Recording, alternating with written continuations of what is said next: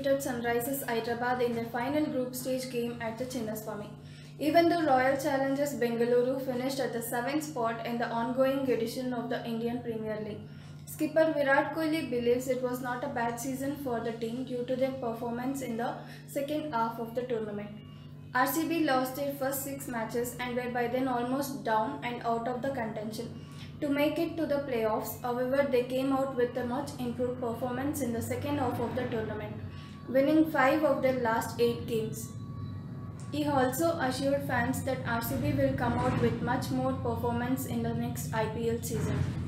I can certainly feel your pain. I am emotionally attached to this team like all of you.